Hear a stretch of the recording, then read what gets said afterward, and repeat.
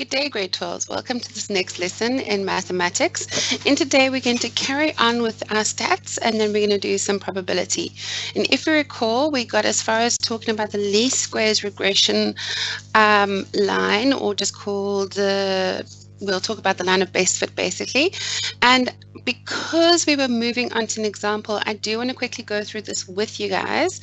So remember that the least squares regression is the line of best fit. It's the equation of the least square regression line is y equals a plus bx. And remember I said to you that this has got the same format as y is equal to mx plus c, where a this time is the y-intercept compared to c, and b is the gradient. Okay, but you have to do a couple of things in order to get this. And this is if you would do it manually. Okay, what's important is, and you've got to remember this, is that outliers are excluded from the calculation, otherwise you end up with a really horrible calculation. So again, I said to you, this is how you do it manually. You find the average of x and the average of y. The average of x and average of y is just the mean of x and mean of y, which you can find easily just by adding up all the x and divide by the number of x you have, and similarly for y. Then what happens, you find the gradient of b using this equation. So this is if you would do it manually. We're going to be using a calculator to do this, and I'm going to be showing you how to use a calculator to do this, but this is how you would do it manually. You then calculate the y-intercept a by using the average x, the average y, and that b that you've worked out. And then you get it. Okay, now, again, like I said, the reason we do this is because you can do two things. You can interpolate. In other words, even though the line, say for example, your best fit line goes through, let's say, here are all your dots. Okay, right? And then you draw a best fit line like this. I could say, so obviously not all the dots are everywhere, okay? So I could say to you, what would be the y value if my x was, say, over here? And then that is called interpolation. In other words, we can tell you, according to the best fit line, what that y value should be, even if we don't have data for that exact point. Then you've got extrapolation. That means that I can carry on the trend. I can follow this line across, and I can go, oh, look, if my x was out here, x1, what would my y value be then? So that would be extrapolation. So we use both in the best fit line for both interpolation and extrapolation. Now, it's all very well on me drawing a line of best fit, but like I said, okay, before, is if you've got data like this, you could draw a line of best fit there, or you could maybe draw a line of best fit going through there, or whatever. Okay, so this is why we do it using the computer, okay, not, I mean, a calculator, or this equation, should I say, instead of doing it by just for visually. Okay, and then what we have is we have what is called the correlation coefficient. And what the correlation coefficient does is it actually works out how closely the data actually fits to this best line, okay, best fit line. So this is how you would do it if you do it manually. Luckily, our calculators do use it for us. Where n is the number of data pairs, s is the standard deviation of x values, and the s of y is the standard deviation of y values. What's important is that r is going to be between 1 and -1, where -1 indicates a negative and strong correlation. In other words, it is very similar to a negative straight line. 0 indicates no correlation, and 1 indicates a positive strong correlation. I said, let's go through this question, okay? And I apologize yesterday for the fact that it's a little bit gray. The reason for that is this actually comes from, I said, came from the Gauteng 2015 prelim paper. And I really, really wanted you guys to experience this question. So unfortunately, this is the quality that they uploaded to on the system, but I really wanted you to see it. So let's go through it. It says, a hospital carries out a survey to compare the reaction time of patients of different ages to specific medication taken. The results are shown in the table and a scatter plot below. So here is the age in years, and this is the time in hundredths of a second. Okay, so this is the age, and this is the time that the medication took. It says one of the patient's reaction time is an outlier. And do you agree that that dude there is the outlier? Okay, because he's this here seems to follow a trend, and this one is much longer, okay? It says, how old is this patient? Well, this patient is 25 years old. It says, explain why this patient is an outlier. And you can say because the time it took for the medication to react much longer or does not fit the trend. Does not fit the trend. Okay, now it says, calculate the equation, the least squares regression, the line of best fit for this data. Okay, so what we're going to do is I'm going to get out my calculator. Now, I've mentioned before to you guys that the calculator that I'm using is an HP emulator, okay? It really doesn't matter whether you use an HP or if you use a Casio or if you use a Sharp. Okay, all of their functions are more or less the same. Okay, so we have to obviously choose the appropriate things on it. So I'm going to show you how to do it on the HP simply because they're more or less the same, and show you where to find things, okay? And then we are going to basically go through it, okay? And I'm going to show you because I find that a lot of my students, they struggle the most when it comes to actually inputting data in the calculator. So the first thing we need to do is get our calculator. At the moment it's in the computer section or calculator section. We need it in to get the stats. So we're going to go Shift, Setup, and we're going to not choose any of that. Let's try again. We're going to go to Mode. Okay, wait, let's clear this. Let's go to Mode. And there's 2 for stat, so we're going to choose 2 for stat. 2. There we go. And you'll see that there's 1 for 1 variable, 2 for a plus bx, etc. Now we are doing a straight line. We are doing a least squares regression line, okay, a line of best fit. So that needs to have that equation, a plus bx. So wherever you find this in your calculator, which will be under your stat, you need to choose the a plus bx, okay? So you're going to press the a plus bx, 2. Okay, and now you'll see that they're x values and y values. Now you'll notice in your graph, I just pointed to the screen with my finger, that's really not going to help you. Okay, you'll notice in the graph that this is your x-axis and this is your y value. So these values here, your 15, 17, 18, 20, 21, 24, 25, 26. These are your x values and these are y values. So this is what we're going to do. We're going to put the values into our column here. So we're going to start with the x values and we're going to go 15 equals. Okay, we'll come back to the y values in a second. Let me just see something. Yeah, we're going to come back to the y values. So then we're going to go 17 equals. Oh, this is going to be tedious if it keeps popping up. Let's just do this. Equals. Then 18 equals, then 20, and you have to be accurate with this. Grade 12s, otherwise it's going to be horrible. 21 equals 24 equals 25 equals 26 equals 29 equals and 31 equals. Okay, now what we need to do is we need to move over to our y values. Okay, so we need to move over to the y values. So what we're going to do is we're now going to get up to the y values. So we're going to go up. We're going to press this button. Up, up, up, up, up, up, up, up, up, up, up, up.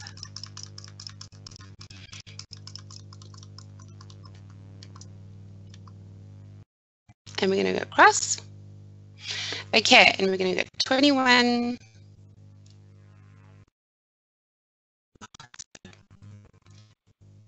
Equals 29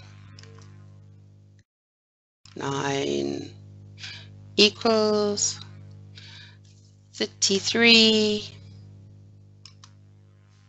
Oh, no, let's go up. Okay, that's going to be 33 equals, and then 32 equals 40 equals, I'm really hoping your calculator is a little bit faster than this one is. Then we've got 45 equals 65. Wait, I've just realized something. We're not supposed to include the outliers, aren't we? So this one is wrong. So we're not going to include the outlier. So I need to just do something here. I need to go back to this. Okay, so let's just work it out. So we need to go back. Okay, let's see if we can do this. Let's see what's going on here with this calculator.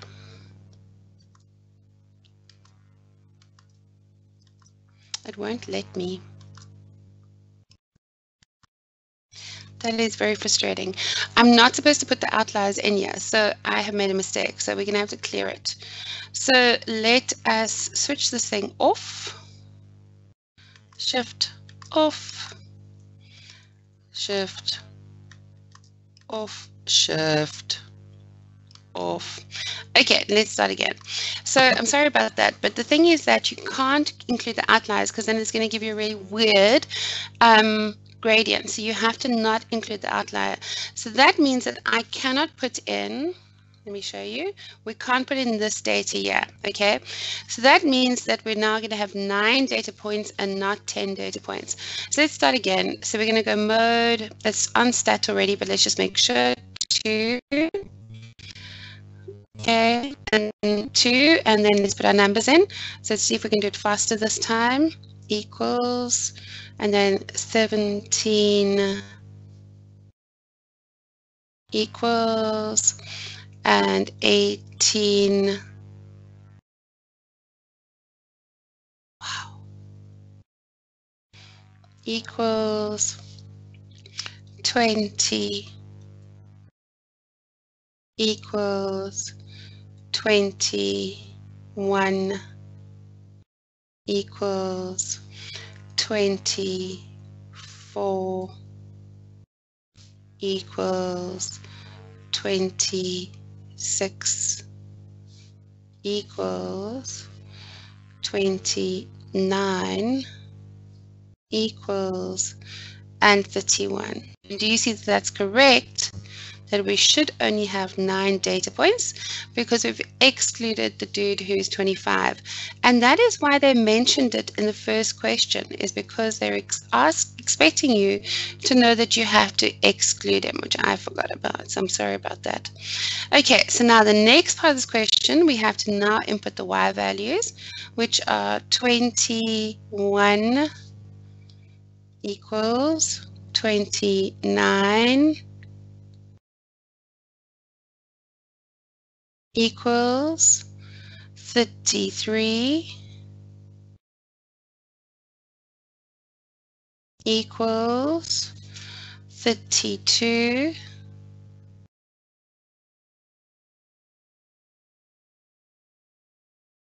wow, it's slow, equals where am I, 40 equals 45.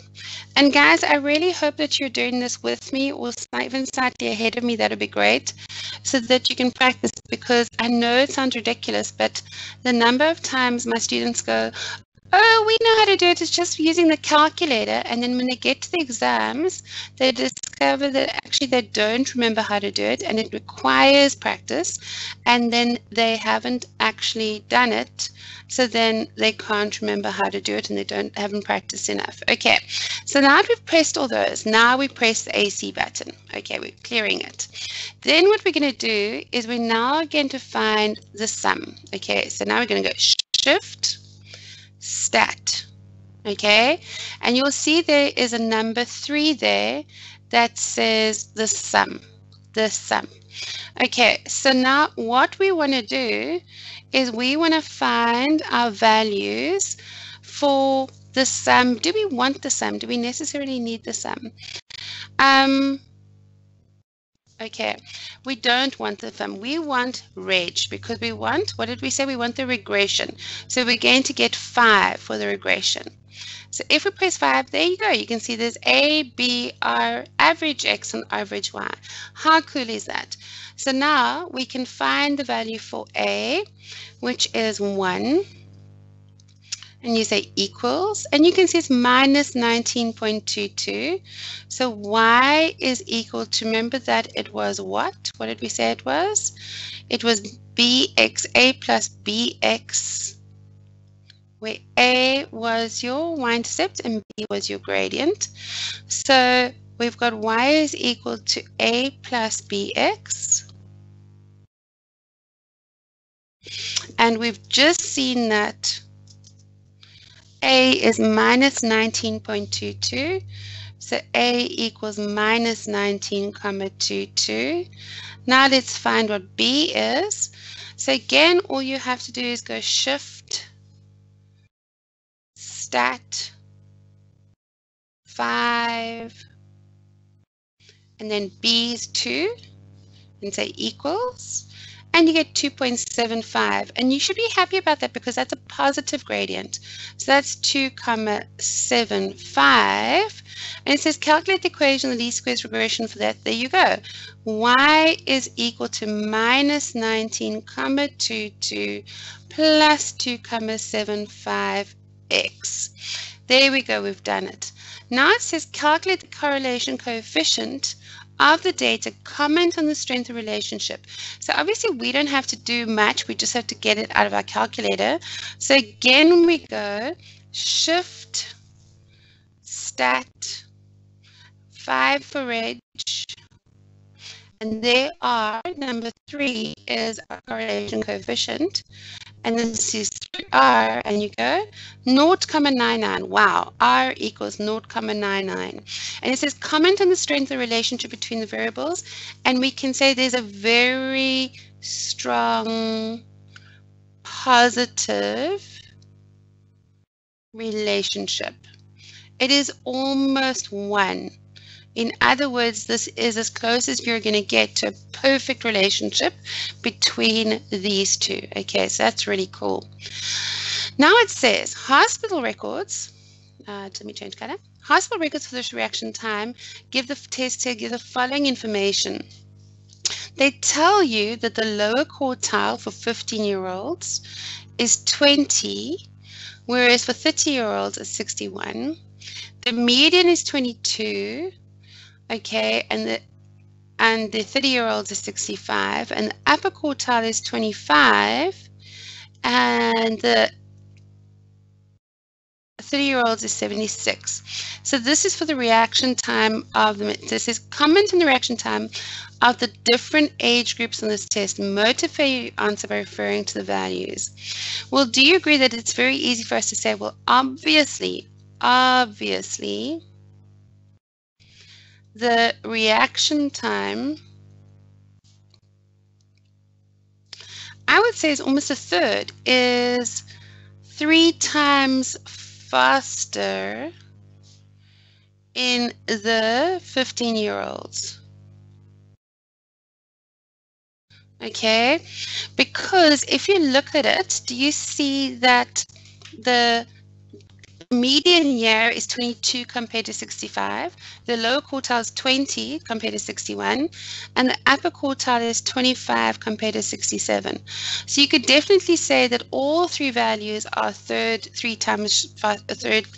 Okay, so therefore we can say that the lower quartile, the median, and the upper quartile are 3 times faster in the 15-year-olds.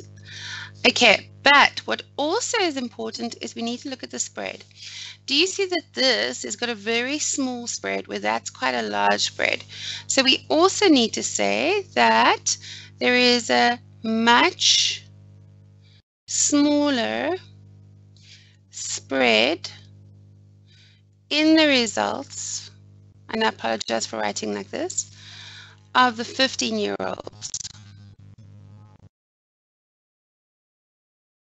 Because the range, the interquartile range is only 5, okay, compared to the 30-year-olds,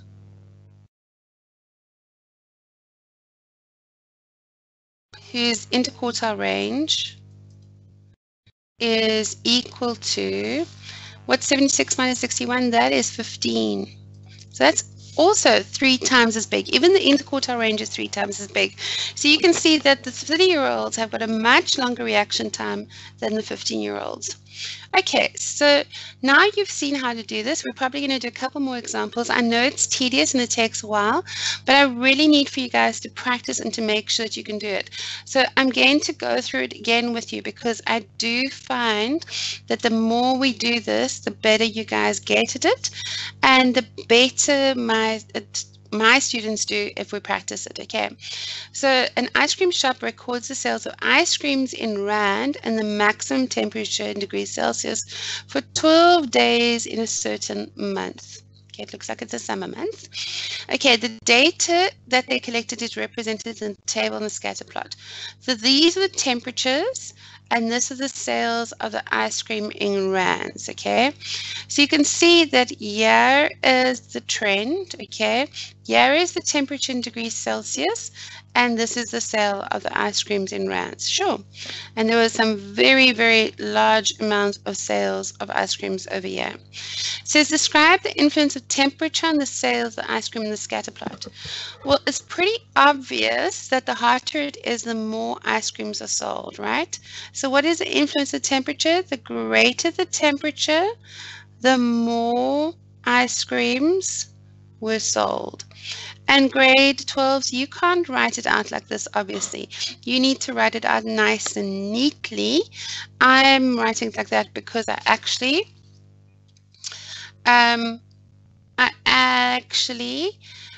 want to get on with the question. Okay, says, give a reason why this trend cannot continue indefinitely.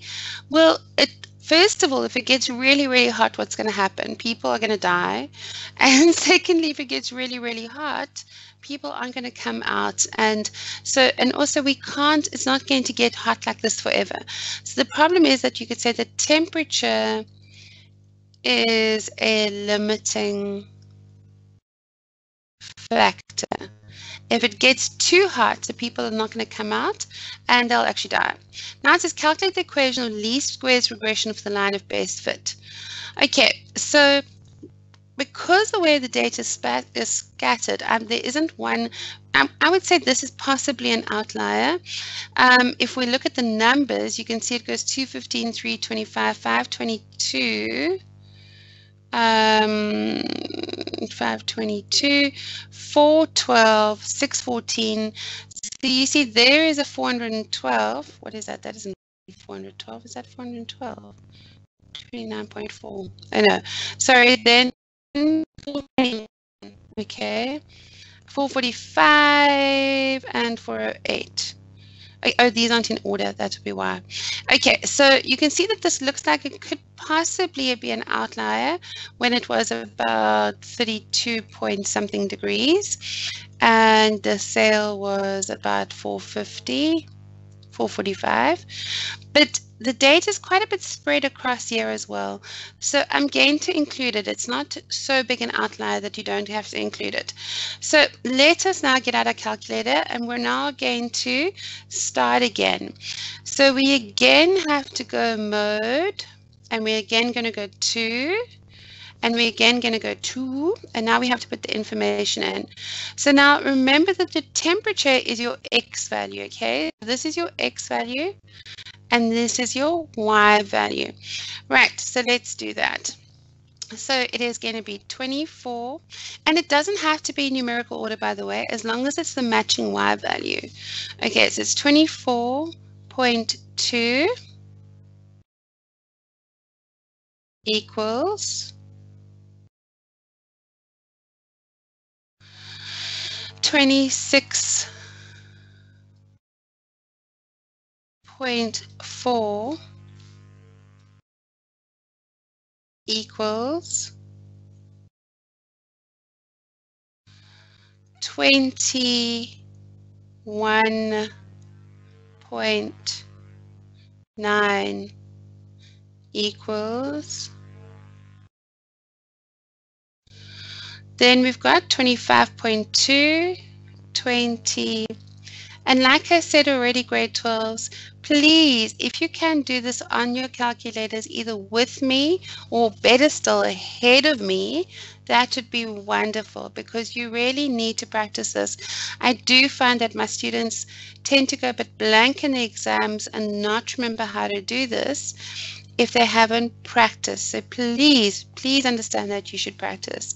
So it's going to be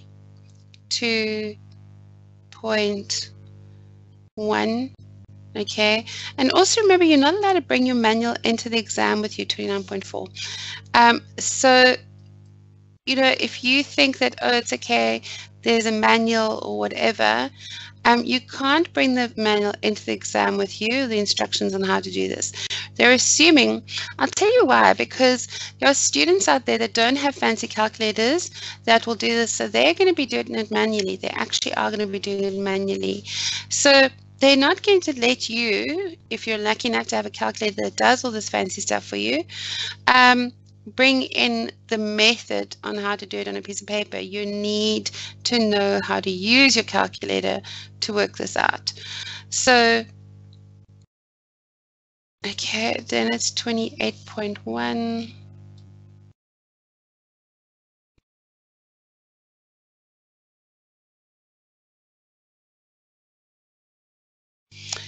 $32.6.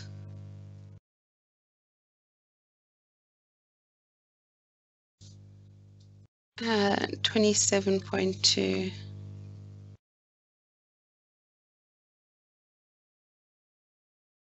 equals. Right, and now we go up, and we do it all again for the y values.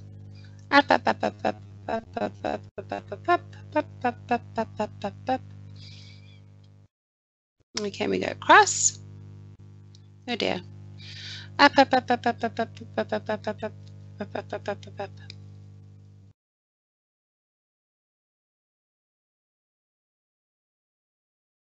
Right. So we go 215 equals 325. I think I'm getting to the selling of ice creams. You know, just for fun. 185 equals 332 equals 406 equals 522 equals 412. Whoopsie. Equals 614 equals 544 equals 400. Oh, this takes a long time. I'm so sorry. 421, but there's no way we can get around it. I have to teach you this, and we have to do it, and we have to use a calculator. So if I did this manually, it would take even longer. So yeah.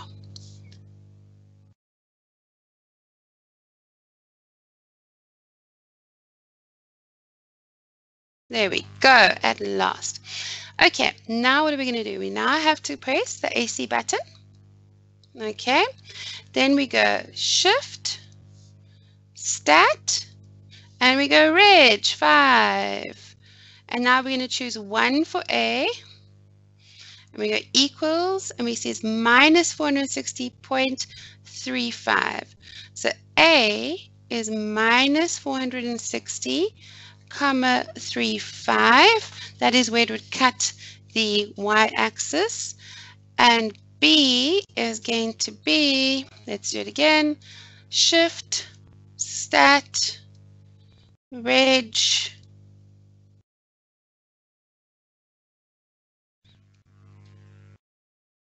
equals 30,08, 30,09, 30,09.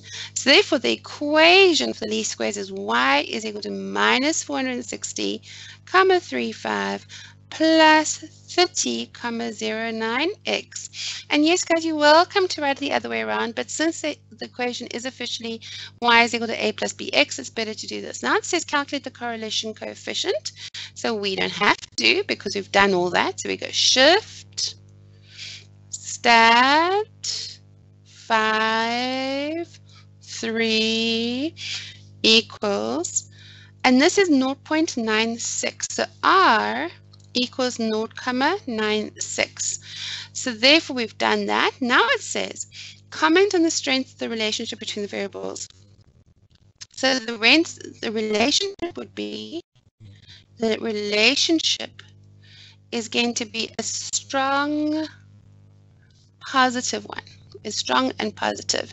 What do we mean? We mean that it is very close to 1, which means it very much matches that equation. And more importantly, it is positive because it is a positive straight line. Okay, so do you see that these things are actually not that bad to do? You just have to practice.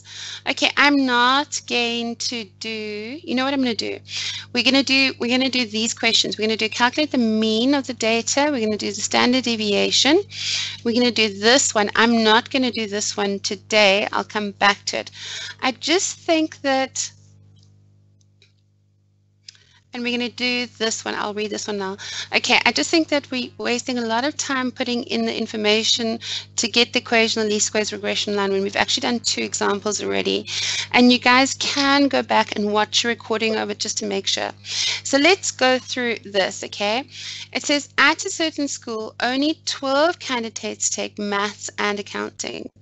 The marks as a percentage scored by these candidates in the preparatory exams for mathematics and counting are shown in the table and scatter plot below.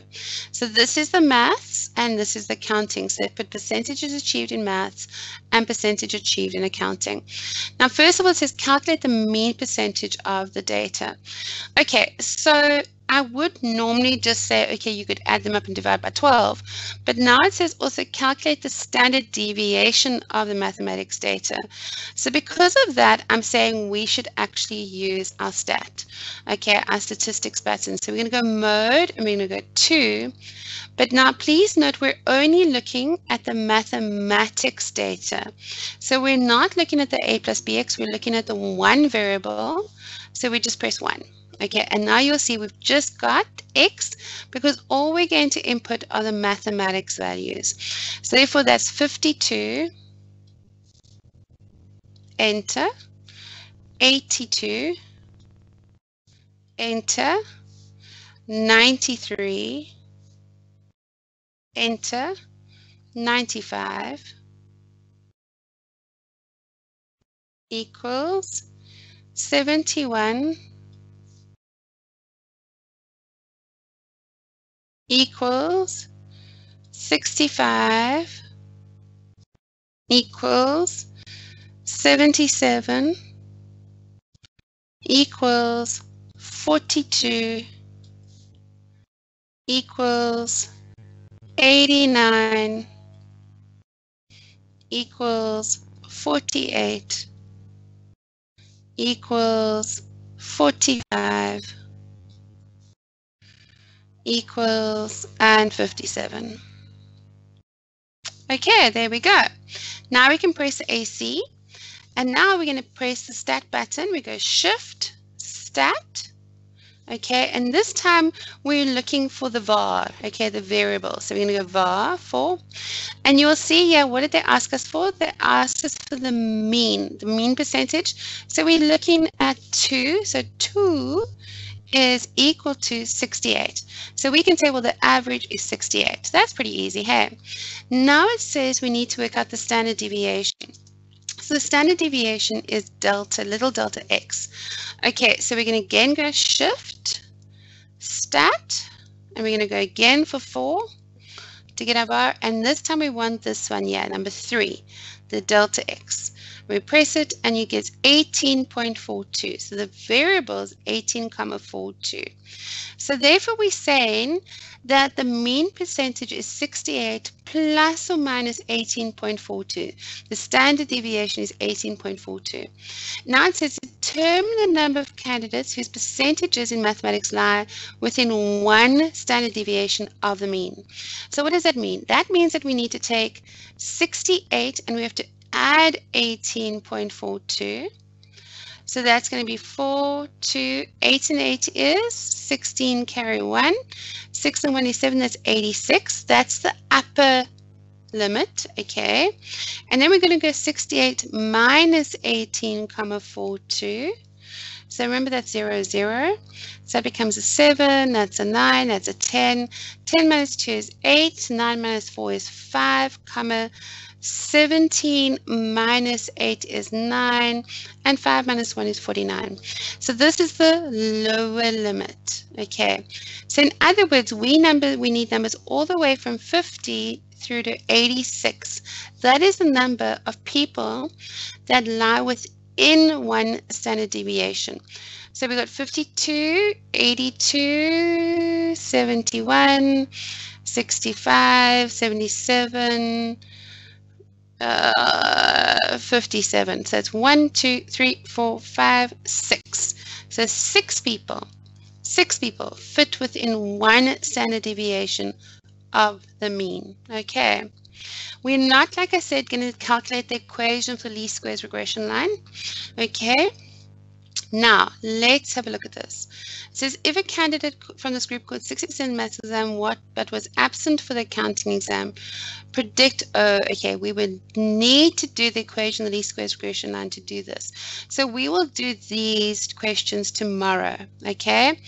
What I would like to do before we finish, because we're almost finished for the day, is it says use the scatter plot and identify any outliers in the data. Do you agree that this is obviously an outlier? I mean, our line basically looks like it's going to do something like that. Okay, I'm not sure, but something like that. Okay, so, and that there is my outlier. Okay, so now what I'd like to suggest you guys do for me is, or you can do it for yourself as well, is take a screenshot or just, yeah, pause on this point and try and find the equation for the least squares regression. What I'm going to do is I'm going to erase all the ink on this so it's easier for you to see. And remember that this would be your X values and this would be your Y values. Okay, and you can do that for me for tomorrow. And remember that tomorrow's lesson is at 3 p.m. And we're going to be carrying on doing some questions, but we're also going to move on to doing normal other questions other than the least squares regression. We're going to go back to cumulative frequency, interquartile ranges, box and Witzer plots before we start on probability. Have a great day, grade 12s.